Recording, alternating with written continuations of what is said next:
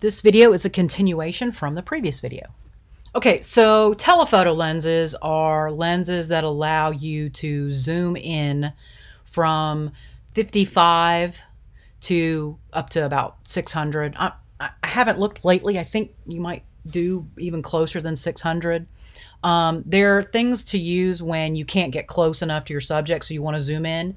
Generally wildlife that has a short flight time so that you can't get close enough. Sporting events where you're not allowed to get close enough. Planets. So there's all kinds of reasons to use these lenses. 70 to 300 is pretty common lens. There's also a 55 to 200 lens. They're very expensive. I mean, it even says it right here, really expensive. And then when they zoom like this, they're very, very, very heavy. I mean, the one that I have that's a zoom, it's what is it? It's a 80 to 400. It's so heavy. It's so heavy that it has to be on the tripod and the camera hangs off. But yeah, these are very expensive, thousands of dollars. But you know, if that's what you want to do and you make money off of it, it pays for itself.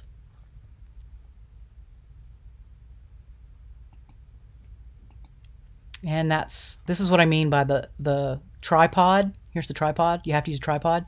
The mount is on the lens and the camera is not. This is so heavy that the mount is on it and not on the camera, and the camera hangs off the back of the lens like this. And so that's one of those extreme zoom. But it's a difference between this shot and this shot. And that is such a great shot of that cute little squirrel. Another thing that happens with those lenses is the background blurs out like that. Yeah, these people who shoot these types of shots that people just melt over, they're using those 600. I have to look it up. I don't know what comes out. I don't know if they're. I don't know what I don't know the highest end right now. They're using those high end. And I'm pretty sure there's 1200. Right, all these are zoomed way in. What a beautiful photo. We actually have a blue heron that comes down here to the lake. He's really beautiful. I've seen him fly. It's like watching a dinosaur fly. Wide angle lenses are when you want to mostly do landscape. They're 14 millimeter, 20, 21, 24. They're also zoom lenses. Wide angle lenses are zoom. They're actually not that expensive. You get very distorted. I'm going to tell you, the further away you go from 35, the more distortion there is in your image. So you have to learn how to work with that, and then also how to fix that in Photoshop. Photoshop has some, and Lightroom has some ways that you can adjust for the distortion, which is usually curve. But this really allows you to zoom out and get these really great wide angle shots like that. That's the result of a wide angle lens. It's probably, I have a lens similar to that. It's probably about 14 millimeter.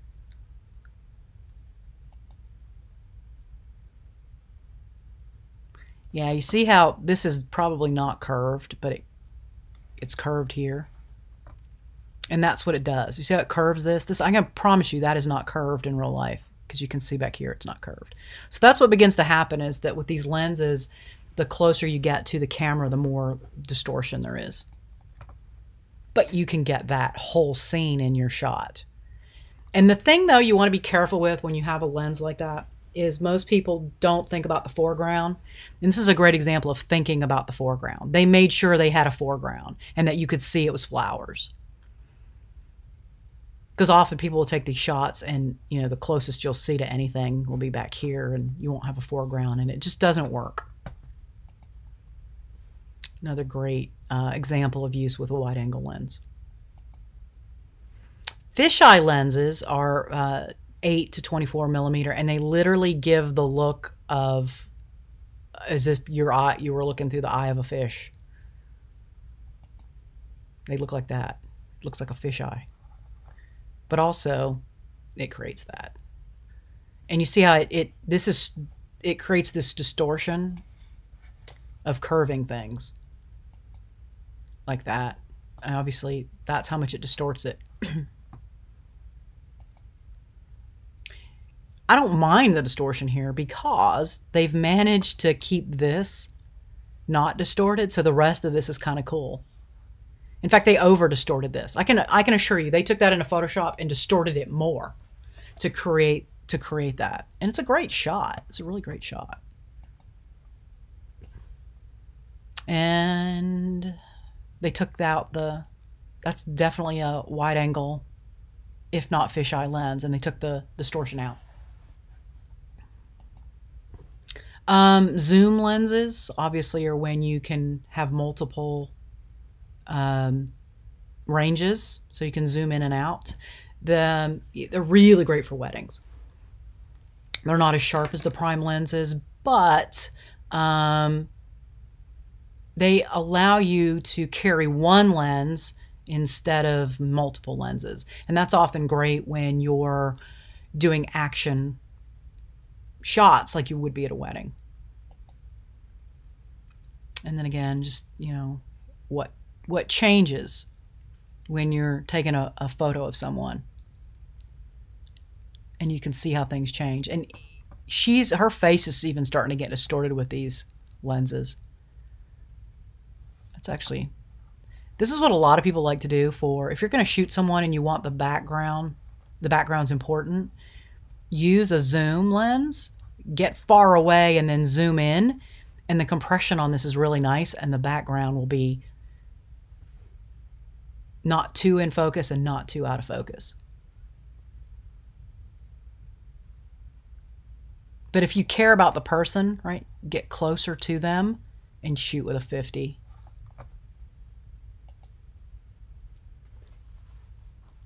Okay, so this is the difference between what they call a consumer level, meaning affordable zoom lens, and one of those expensive prime lenses.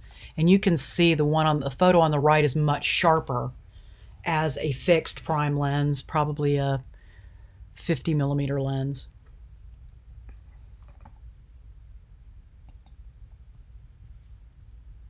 And then you can always, right, so here's the thing, with the zoom, you can always do this. You can always zoom in.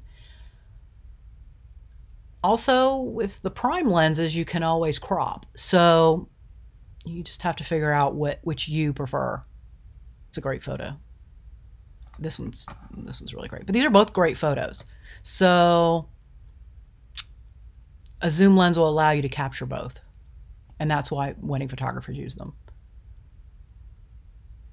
Little girl with the grass. It's a nice portrait. Abstraction. This is a reflection of the building off of another building, and it's pretty cool. Macro lenses allow you to get really close. You know how if you take a regular lens and you try to get closer than a foot or even maybe 8 inches, it starts to get blurry, and then eventually it won't focus at all. You need a macro lens for that. They are very expensive. They tend to have long focusing times. They tend to be hard to focus because the depth of field on them is so narrow, even at the smaller apertures, that it's hard to focus them. And I will focus my camera manually using the viewfinder zoomed in, and it does take a while to get it focused properly. And so I will shoot multiple shots with multiple focuses. There was some guy I was reading about who did a series of, he wanted to do extreme high resolution, large prints of insects. And he photographed them with thousands of narrow ranged apertures, and he got these incredibly detailed photos that he blew up. And it took him years to photograph one object. The cat is making noise back here. Are you done? Thank you. Okay, so let's see what those do here. That's what it looks like. That's what one looks like anyway. And those are the kind of photographs that you take with a macro. You get those really close up.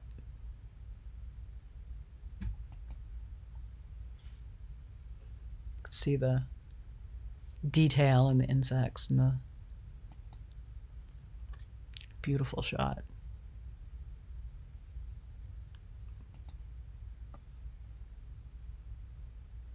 Really close to the butterfly there. Okay. Parts of the camera. The mirror. That is the mirror inside your camera that helps you see. Right? So the light comes in, goes through the pentaprism, and then you can see it. And then when you take a picture, it moves out of the way so that the sensor can be exposed back here. And that is a camera sawed in half. Isn't that insane? All that detail.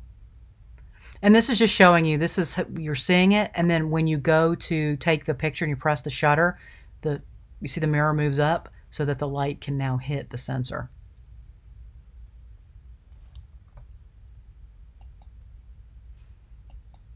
Okay, and there's the sensor. And its sensitivity allows it to record and then save the image. So what happens is the light gets exposed on the sensor, and you can control the brightness of the sensor by the ISO. And we'll talk more about this in photography too. I'm just showing you the different standard settings for the sensor. And this is just talking about noise. We're going to talk more about this in photography too. So it's just letting you know that this is a function on your camera, on your DSLR. You want to be able to control that. The tilting mirror, or the pentaprism up here. And that just allows you the light to get through and allows you to see through the viewfinder. And it corrects it so that you see it right side up. Because the camera actually shoots the image upside down. Just like your eye and your retina see upside down, this also works upside down. And then you have the live view image sensor, and that is the screen on the back of your camera. This is the live view image sensor. This allows you to see what the sensor sees. Okay, I'm going to stop this one here and continue in the next video.